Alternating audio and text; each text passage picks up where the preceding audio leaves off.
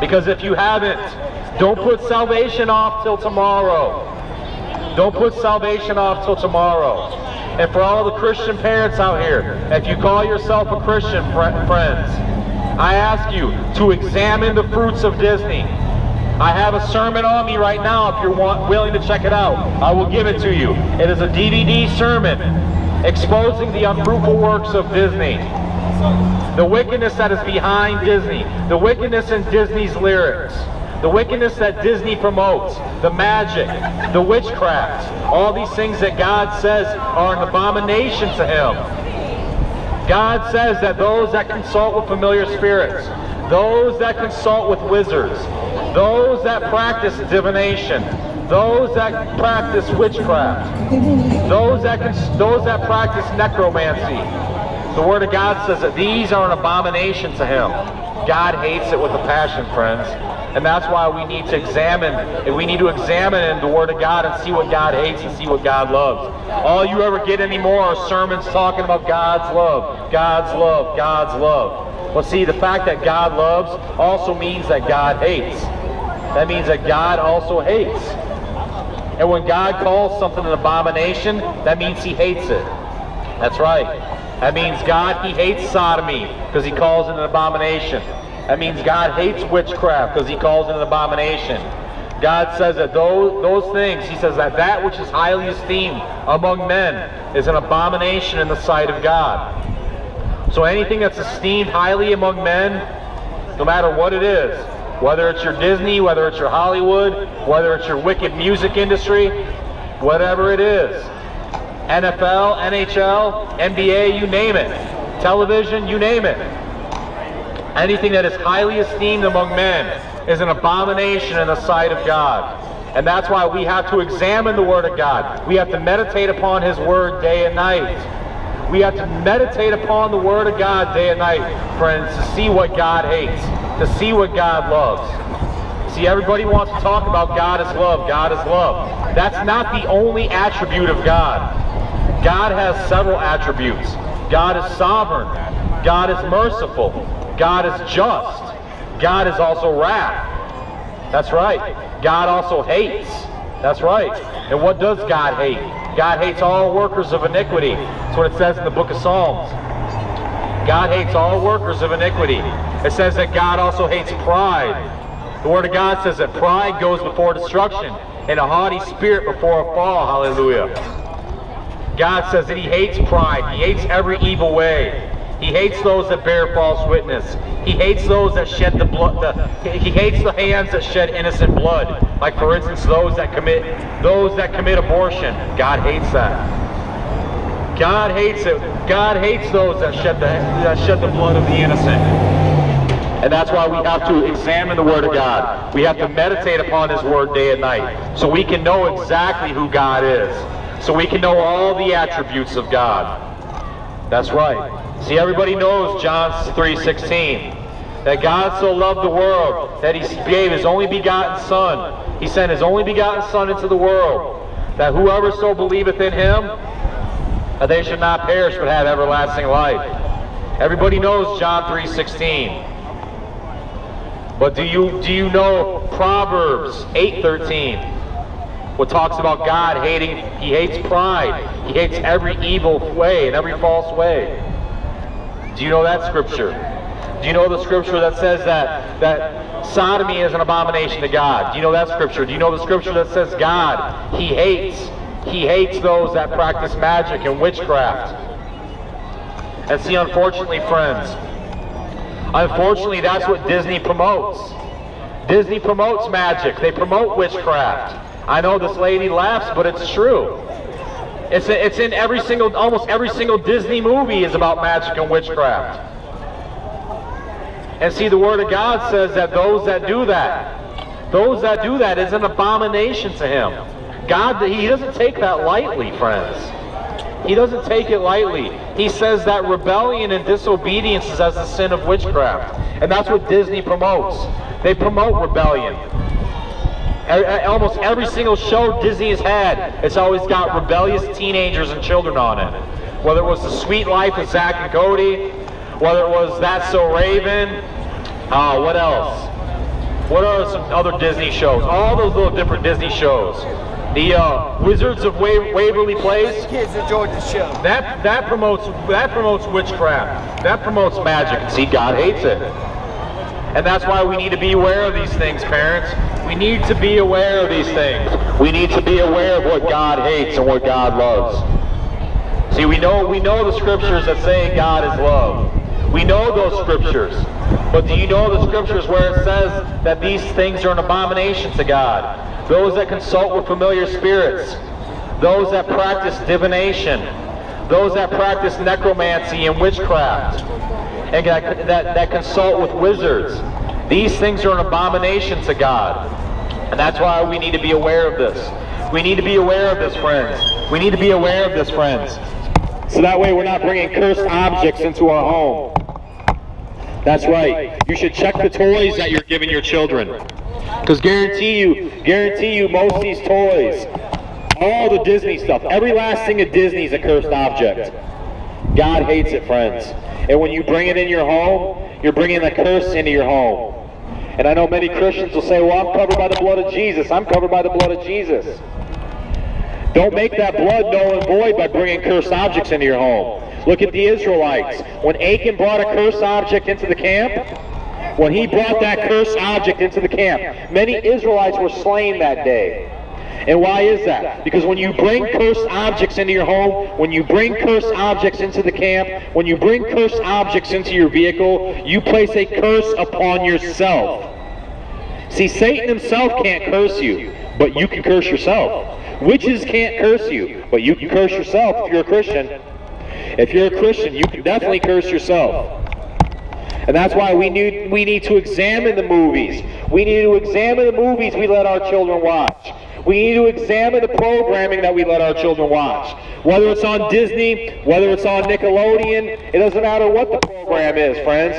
We need to let our children, we need to examine this before we allow our children to watch it. I remember one time that my little nephew was watching Disney Junior, and they had a little intermission between shows. And in this intermission, the lions from Lion King were doing stretches, but these stretches were actually yoga poses. And yoga is witchcraft. Every different pose in yoga, is giving honor and homage, paying homage to a false god, a false Hindu god. And this is what Disney Junior was promoting. They were promoting the young children to do yoga. That's right. 3, 4, 5, 6 years old, to promote them to do yoga. But they were doing it under the guise of stretching. Under the guise of stretching. See, this is how subtle the devil is. This is how deceptive the devil is. He's not going to come out with a red outfit on and a pitchfork and say, "Hey, everybody, I'm the devil. I'm here to deceive you." No, he's going to use subtlety. He's going to use it. He's going to do it in a subtle, deceptive manner, because this is how the devil, this is how Satan has always operated. He's never changed his tactics. The same tactics he used in the garden is the same tactics he's using now, friends. And he's doing it, family. He's doing it, friends, with the birthdays, with the Christmas celebrations. Hey, you got to get your children the newest and greatest and latest toys. You got to get them this idol. You got to get them that idol. When you do a definition search in the 1828 Webster's Dictionary, the word doll, D-O-L-L, it means idol. That's right. So essentially, when you're bringing dolls into your home, you're bringing idols into your home. You're bringing idolatry into your home. And unfortunately, children are committing idolatry with these toys, and they don't even know it. Parents even do it. That's why you got grown women collecting Barbies. You got grown women collecting little figurines and little miniature figurines and little precious moment dolls. It's idolatry. That's right. And see, unfortunately, this is what is promoted to children. But that's why somebody needs to come out here and sound the alarm, parents. Sound the alarm. Sound the alarm. That is what the watchman on the wall does. He sounds the alarm. He sounds the alarm, parents. That's why you need to look at these matters for yourselves. I know you have busy schedules. I know you're really busy. A lot of families have both parents working, and unfortunately that's not the Lord's best for you. But see, with that being said, that's why we need to study to show ourselves approved. We need to examine these things. We need to test the spirits and try the spirits to see whether they are of God or not. That's right. We need to try the spirits. We need to try everything that we set in our children, in front of our children's eyes. Whether it's Disney, whether it's Nickelodeon, whatever kind of movie it is through Hollywood, we need to try these spirits. We shouldn't just trust Disney. We shouldn't trust that Disney's going to have our children's best interest. We should not trust Disney with our children. No, we should not. We should not trust Nickelodeon and think they're going to have our children's best interest. No, they're not. And why is that? Because they promote magic. They promote witchcraft. They promote sodomy. They promote rebellion and disobedience. They promote witchcraft. They promote all of this. That's right. See, the devils get fired up when you preach the Word of God. They hate the Word of God being preached.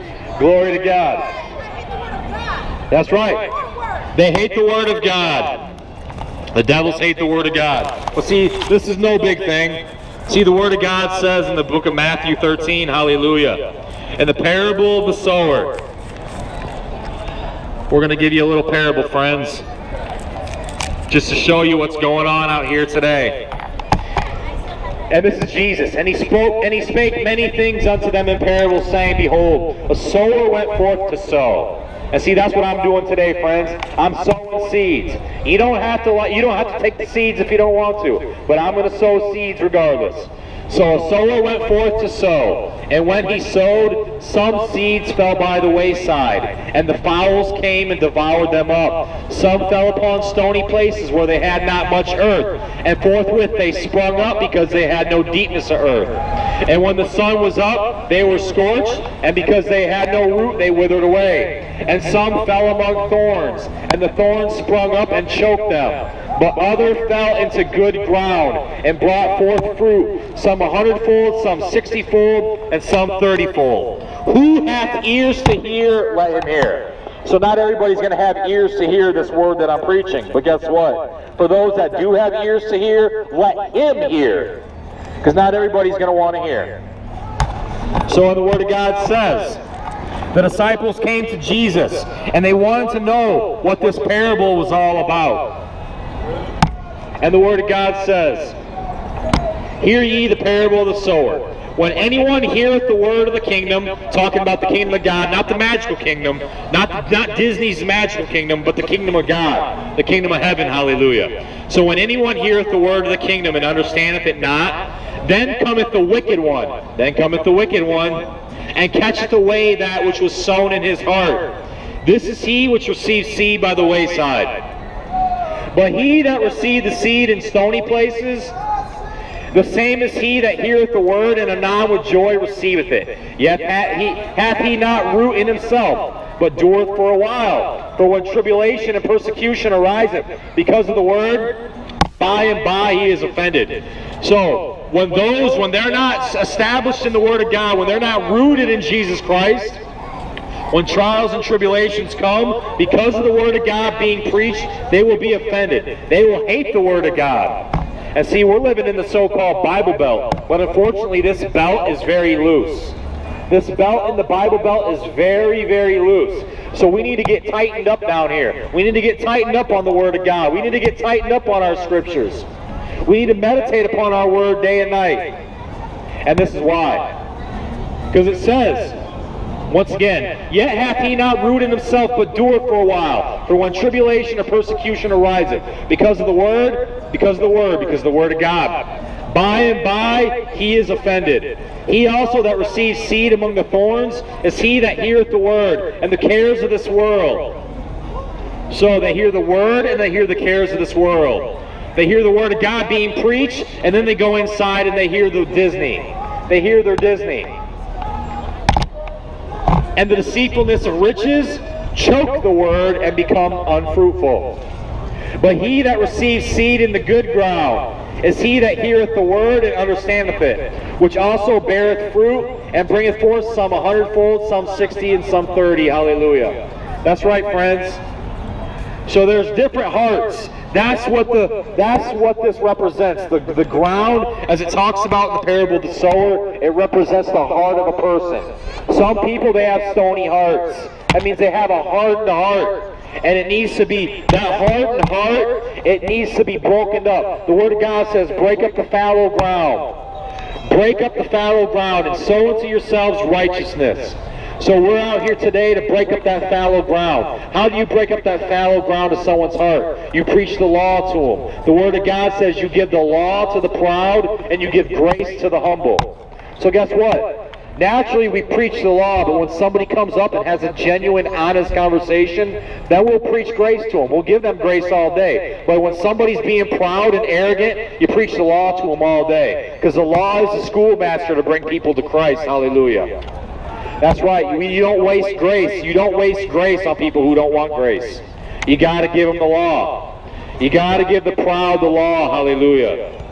And why is that? Because God hates pride. The Word of God says pride goes before destruction and a haughty spirit before a fall.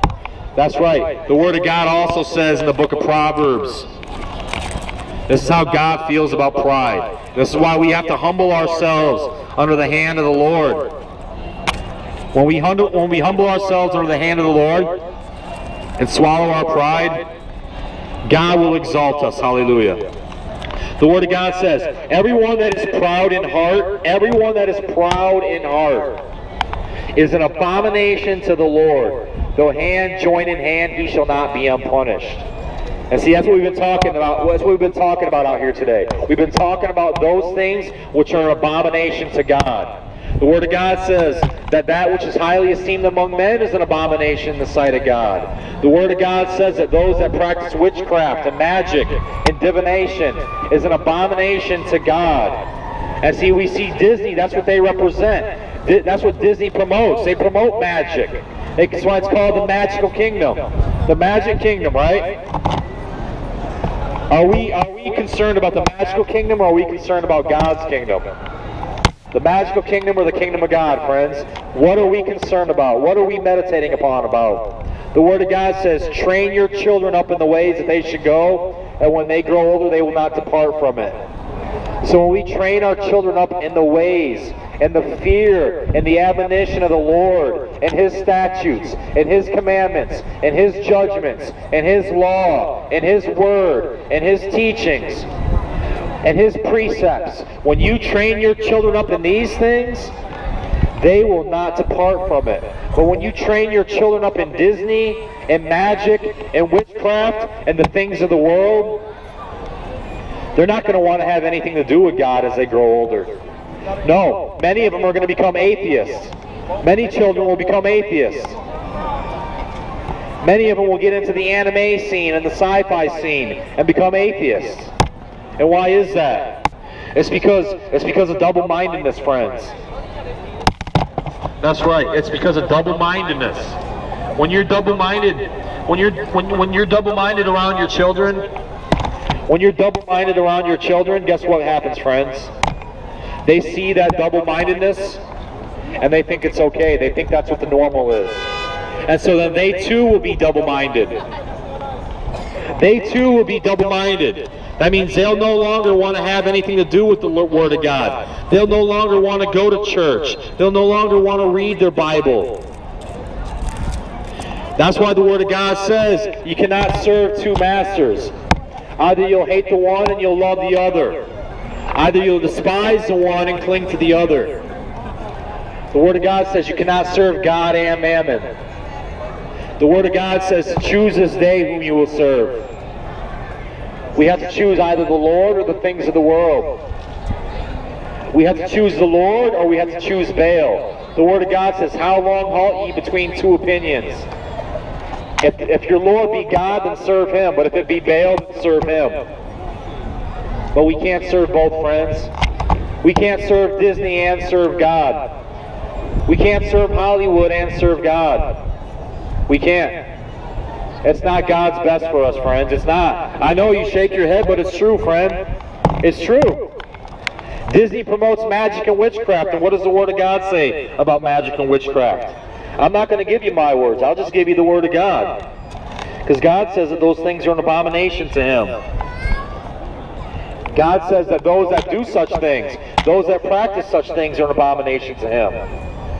Now when God says something that is an abomination, that means He despises it. That means He detests it. That means He abhors it. That means He hates it. We should not want to be hated by God. Not at all.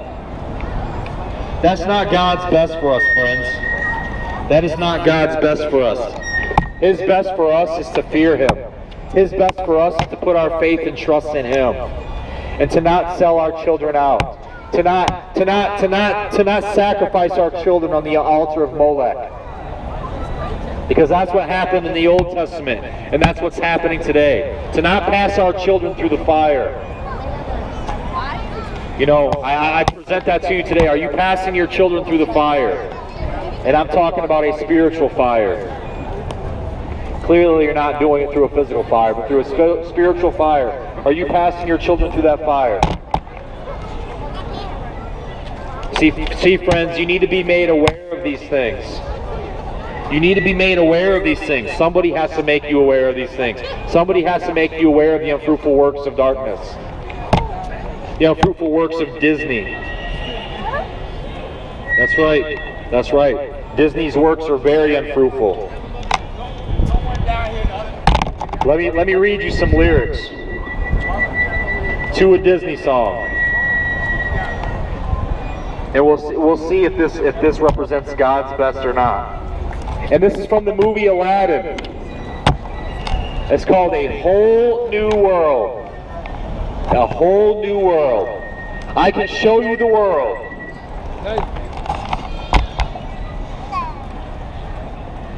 It says, I can show you the world. Shining, shimmering, splendid. Tell me, princess, now when did you last let your heart decide? See, the Word of God says that the heart is desperately wicked and deceitful above all things. Who can know it? So you shouldn't let your own heart decide. But see, this is what Disney promotes. I can open your eyes. Aladdin is telling the princess that he can open her eyes. That reminds me of Genesis 3, when the serpent tells Eve that when she takes of this fruit, that her eyes will be opened and she will be like gods. That her and Adam will be like gods. So he says, I can open your eyes, take you wonder by wonder. Wonder by wonder. The Word of God tells us that the Antichrist, the beast, through many signs and lying wonders, he's going to deceive people. And everyone's being slowly prepped for that now. It's like the old proverbial frog in a boiling pot. You know, if you throw that frog in that pot while it's already boiling, he's going to jump out. But if you throw that frog in that pot and slowly turn up the heat, slowly, he's not going to notice that he's being cooked. And see, that's what's happening in this world today, Satan with his subtlety. People are not knowing that they're being slowly but surely prepped to accept the mark of the beast in the spirit of their mind. So Aladdin goes on and he sings to her, I can open your eyes, take you wonder by wonder, over sideways and under, on a magic carpet ride. Now I remember there was a song, I think it was, what was it, like in the 60s or 70s, called The Magic Carpet Ride, and that was all talking about doing drugs. But this is what Disney's promoting. And he says, a whole new world, a new fantastic point of view. So what does that mean? Well, no longer that point of view of the Lord. I'm going to show you a new point of view. This is exactly what the serpent did to Eve in the garden. He wanted to show her a new point of view. No one to tell us no, or where to go, or say we're only dreaming. So in other words, no rules, no one to submit to, no commandments to obey or follow. A whole new world, a dazzling place I never knew. But when I'm way up here, it's crystal clear that now I'm in a whole new world with you. Now I'm in a whole new world with you. Unbelievable sights, indescribable feeling, soaring, tumbling, freewheeling, through an endless diamond sky, a whole new world. Don't you dare close your eyes. 100,000 things to see. Hold your breath, it gets better. I'm like a shooting star. I've come so far, I can't go back to where I used to be. He said, I'm like a shooting star and I can't go back for where I used to be. This is Lucifer. But yet this is Aladdin. But this is actually Lucifer talking. This is Lucifer through these lyrics talking. He said, I'm like a shooting star. I've come so far, I can't go back to where I used to be. That's right. Because of his pride, Lucifer was kicked out of heaven. And as that shooting star, he fell out of heaven and he can't return there. But this is the lyrics to A Whole New World from Disney, from Aladdin.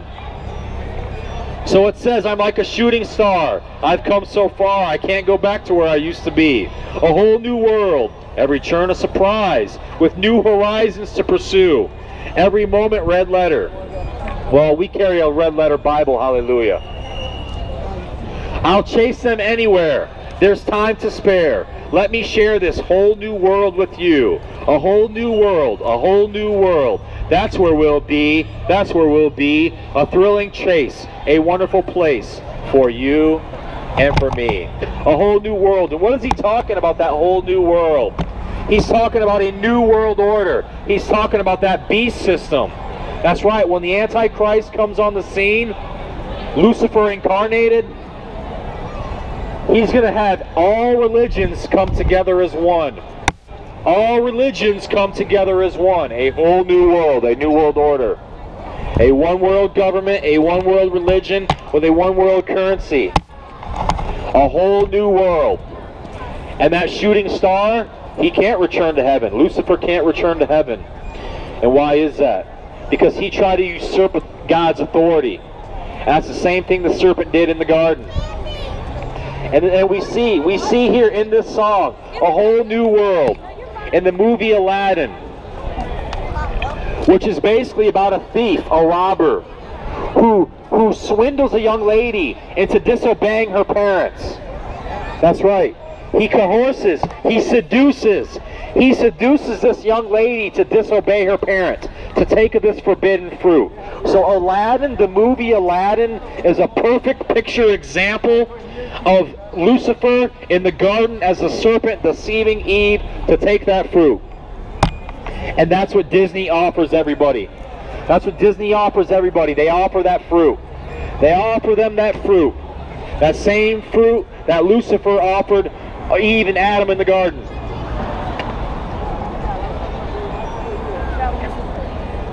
A whole new world. He told her, I can open your eyes. Well, see, that's funny. Because the serpent told Eve in the garden, when you take of this fruit, your eyes will be open and you'll be like gods, knowing good and evil. And see, let me go back to the movie Aladdin for a second. So we have a rebellious, thieving, lying robber who seduces a young lady to disobey her father. And he gets her to accept this forbidden fruit. All the while, he's operating with the help of a jinn or a genie. And as a genie is known in Islam, is a devil. A genie is a jinn in Islam, and they know these jinns as devils. So Aladdin is consulting with a familiar spirit. He's consulting with a devil to get these magical wishes, 3 wishes. And this is basically the main plot. This is the main crux behind the movie Aladdin. And yet, we watch this, and we sit under this, and we act like it's okay. We act like this is normal. And little do we know that through watching this programming, and it's funny because television shows, movies, it's called programming. And why is that? Because it's reprogramming. It's rewiring your mind. Just like pornography does. It rewires your mind. And through this rewiring of your mind, these children are having their minds altered. Whether parents realize it or not, it's subconsciously happening. And that's the serpent's goal. That is the serpent's goal, is to rewire your mind. To push you away from the things of God and push you towards the things of the beast. To push you towards the things of Lucifer. To push you towards the things of Satan. So you can practice magic. So you can partake in magic and witchcraft and think it's okay. But see, somebody has to come out here and warn the parents. You know, I know this isn't the popular thing to do, and I really don't care. It really wasn't popular in Jesus' day when he was going out preaching the gospel. And guess what? His hard preaching is what got him crucified. John the Baptist, his hard preaching is what got him beheaded. Peter the apostle, his hard preaching is what got him crucified upside down. James, the brother of our Lord, his hard preaching is what got him martyred. Paul, the apostle Paul, his hard preaching is what got him martyred and stoned to death. The preaching of Stephen, his hard preaching is what got him murdered and stoned to death. And that's why we come out here, parents, because somebody needs to warn you about these things. Somebody needs to warn you of the witchcraft and the magic and the wicked influence that Disney has had on the entire culture of America. And we see Disney's buying everything. Disney owns ESPN. Disney now owns most superheroes like X-Men and who else? I don't know if they own, I think they own Spider-Man too. All the Marvel comics, Disney owns them. They own Star Wars. I haven't even got into the witchcraft that's behind Star Wars yet. That's right. The witchcraft that is behind Star Wars. The Force. The Force. How about the hybridization? How about these half men, half aliens with the X-Men? Or with Superman, with Superman's DC Comics. But still, the same thing. It's still the same thing. And see, unfortunately, we sit our children up under this like it's normal. And I know many parents, they don't have the time to investigate these things. But parents, I implore you, investigate these things for yourself. Investigate it for yourself, and you'll see I'm not lying to you.